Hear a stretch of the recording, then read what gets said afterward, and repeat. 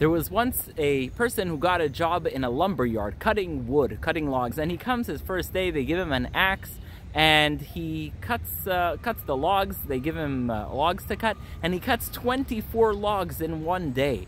The next day he comes even earlier. He's very excited, but he notices at the end of the day he only cut 21 logs. The next day he's so passionate and enthusiastic. He wakes up early, he drinks his coffee, he comes to work, and lo and behold, at the end of the day he only cut 15 logs.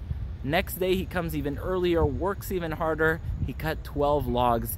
By the next day he was only cutting 4 logs a day. He comes to the office and he's so frustrated. He says, listen, I tried cutting, I worked even harder than I did the first day, and yet the first day I cut 24 and today I'm up to 4. What's going on?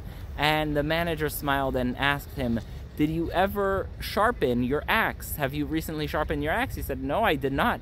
He said, if you don't sharpen your axe, you're just going to get slower and slower. This beautiful parable has so much to do with the Jewish holidays and the parshas of the Torah. If we go on year by year, parsha by parsha, just doing the same thing over and over the way we did it before, our experience is going to get duller and duller.